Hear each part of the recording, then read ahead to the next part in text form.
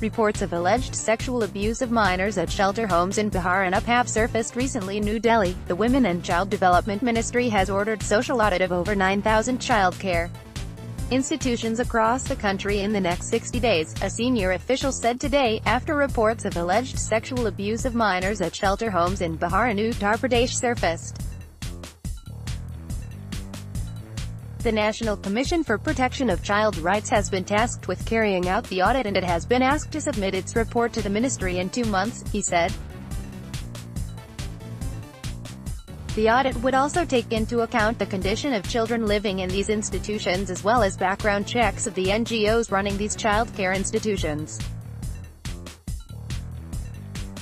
There are a total of 9,462 childcare institutions in the country, out of which 7,109 are registered with the government. Though most of the funds to run these childcare institutions are provided by the government, the states generally find NGOs to run these institutions. Women and Child Development Minister Maneka Gandhi has urged states to have a single, large facility for children to prevent their abuse and misuse by NGOs. She suggested that a single, large facility in states will make it easier for authorities to check abuse and misuse of children by NGOs, who run the shelter homes funded by state governments. She said adoption and skill development programs at a single facility would be much easier. The union minister said these homes run by NGOs should only provide temporary shelter to women, girls and children in distress only after clearance by the Child Welfare Committee. She said her ministry would be happy to fund the construction of a single, central facility in each state under the Nirbhaya Fund and then hand it over to the respective state government. Advertisement. For the past 2 years, I have been writing to MPs, asking them to inspect shelter homes in their localities.